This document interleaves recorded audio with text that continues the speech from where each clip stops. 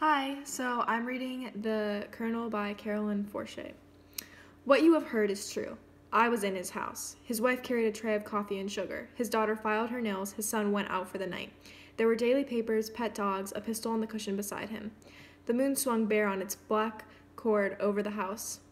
On the television was a cop show. It was in English. Broken bottles were embedded in the walls around the house to scoop the kneecaps from a man's legs or cut his hands to lace.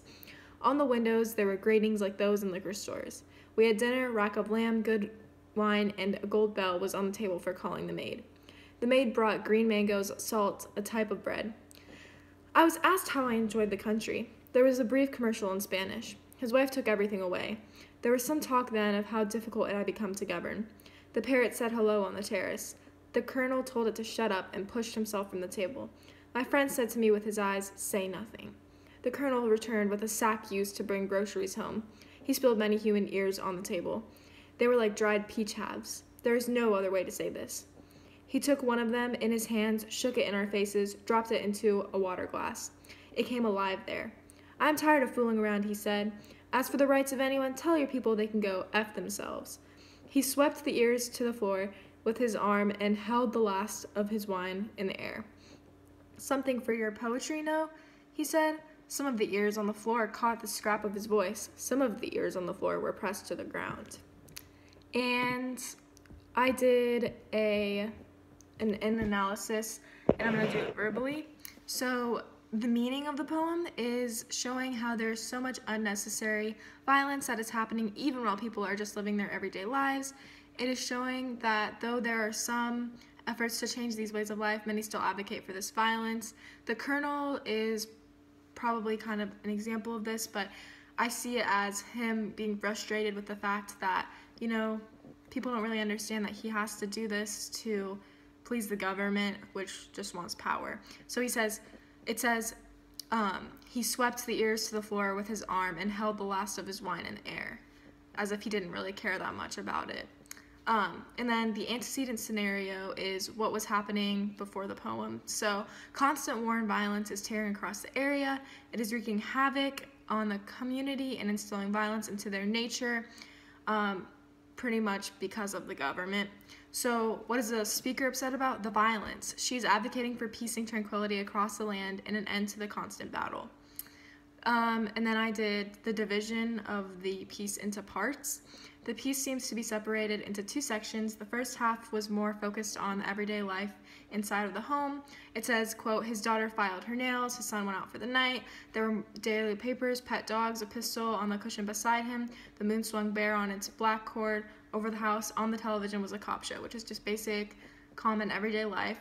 And this shows how at the beginning of the poem, it's talking about casual life, and then the transition occurs when the colonel throws the ears on the table, which brings violence and despair into the overall mood and story of the setting. So I then decided to analyze the climax, and I think the climax kind of starts when the colonel says, "I'm tired of fooling around," he said. "As for the rights of anyone, tell your people they can go F themselves," which is obviously a strong statement. That could definitely change the mood. This occurs suddenly and is very drastic, and it's a shift in the mood of the story or the poem, and this is out of pure frustration with people who don't understand why this violence is occurring, which is to become powerful as a Spanish country, and it's all the government's desire. And I commented on the emotional skeleton as well.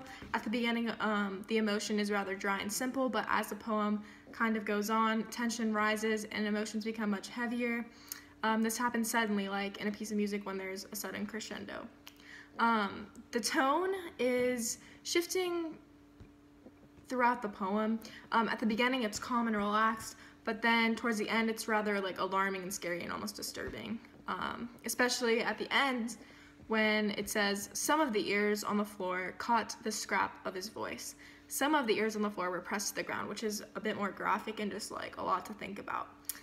Lastly, I did The Roads Not Taken. So if the story would have been told from solely the perspective of the colonel, maybe we could kind of more understand where he's coming from and empathize with his frustrations about everything that's going on with the government and wealth and power and violence, because obviously he has a different view from like the people in the house. So probably be helpful to get that kind of perspective, and it would be pretty interesting, I think. And then I also just wanted to add that I think that the ears represent soldiers that have not been given the justice they deserve. So the women, or the woman advocating for them, wants them to also hear that, you know, she wants justice for them and she wants them to get justice. That's kind of like the whole point of what she's trying to do. So yeah, that was my analyzation of the poem, and I hope you liked it.